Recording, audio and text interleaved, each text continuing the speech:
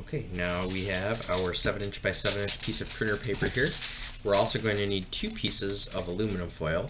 This aluminum foil is 6" by 6", okay, and we'll need 2 of them, so 6 by 6.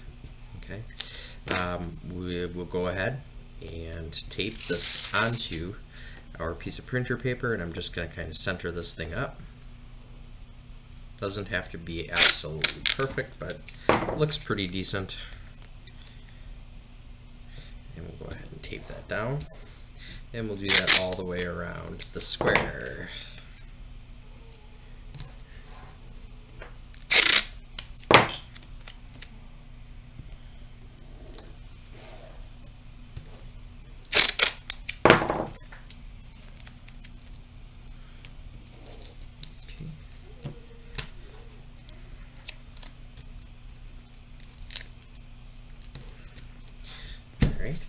That piece is done. Now we're going to take our tube here. This is our 7" tube, and we want to take our tin foil,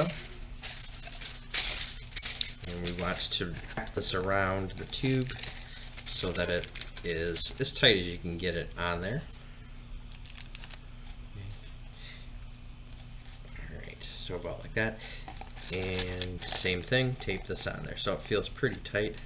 I should have had some tape ready. I did not. Let's get that back on.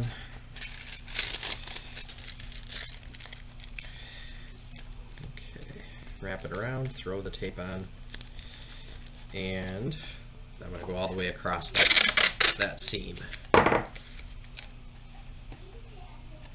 And then I'll tuck the ends of the tape back underneath the tube.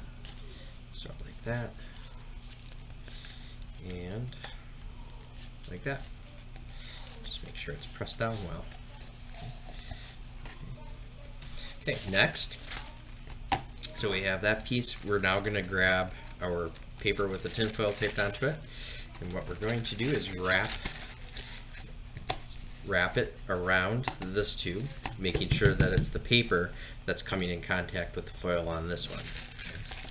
So when I wrap it, I want to make sure that the tape, or that I have it this way, because we don't want the metal tinfoil from this to touch the metal on this.